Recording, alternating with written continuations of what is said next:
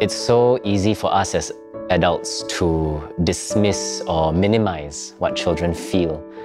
And part of the reason is children don't always have the means to articulate what it is that they're feeling, and it can actually be very scary when they don't know why they are behaving in a certain way or why they are feeling in another way. Welcome to the Feelings Farm, where feelings bloom and grow. Pay attention to their whispers, they'll show you where to go. Nothing lasts forever, though sometimes it might seem so. The Feelings Farm is an adventure with 3 kids who are on an excursion, and they somehow end up getting lost in this mysterious place called the Feelings Farm. They encounter many different emotional landscapes, and they learn different kinds of ways of walking through feelings. Feelings can be very complicated. So you can have not just one feeling, but 3 feelings all in one. Sometimes it's very hard to pin down one feeling. When we talk about emotions, when we talk about feelings, it's very, very important that a child understands that I have choices to explore. Otherwise, the child will always feel stuck. When a child feels that way, the child may end up not willing to explore that emotion. I like that the techniques explored in the workshops are a variety of music, movement, dance, art and writing. They get to explore their strengths in a way that's most intuitive or comfortable to them to express their emotions.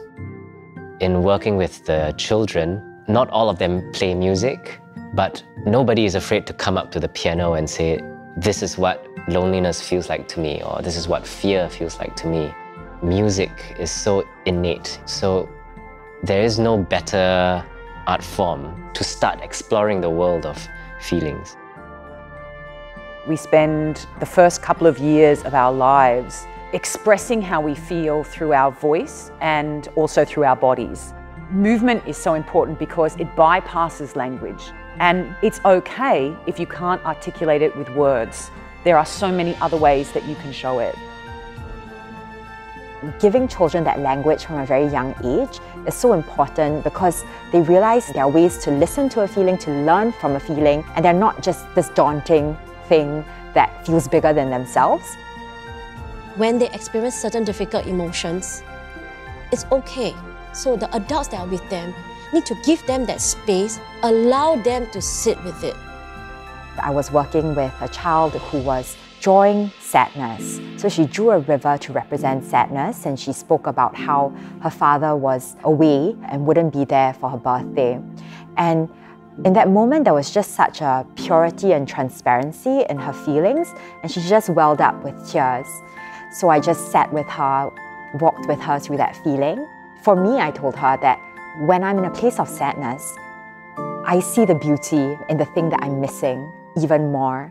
And so she decided, okay, let's draw some flowers coming out from the riverbanks of sadness. Then she started writing down things that made her really happy. And by the end of it, she was just laughing, and she was proudly able to share with the group this emotional journey that she was on. This creature represents jealousy. I drew poison because when you feel jealous, you can do something very bad to the person you're feeling jealous of. I think it was quite astute when she said, it's an emotion where bad things could happen if it was left unnoticed. But if you do notice it and you do talk about it, you can potentially solve it. I think that was quite profound. So this is called Web of Worry. It shows what I worry about. I worry about my parents, my friends, and my pets also. I worry about my homework, and here's extinction of animals and nature. I also worry about things and spelling.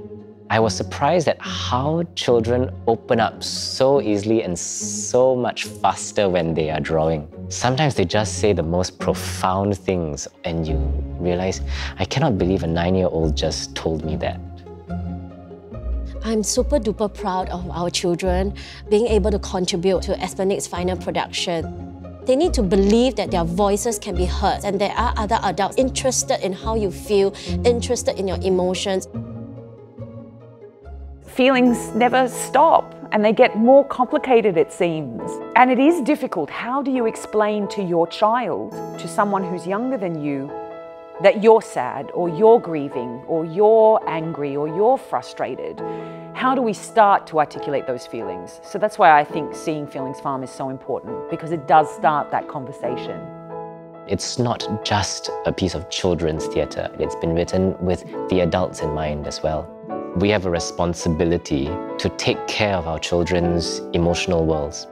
I hope that the adults who come and watch it will recognize what they have to do for themselves as well as for their children. And I hope that it encourages conversation. What I really desire is to see compassion coming out of this play, compassion for other people going through difficult feelings, and compassion for ourselves. I think the most important lesson is we're not stuck in a feeling. That's actually a very empowering truth for both adults and children to know. There are ways of walking and journeying out of a feeling. Whatever happens here, remember feelings come and go. Feelings come and go.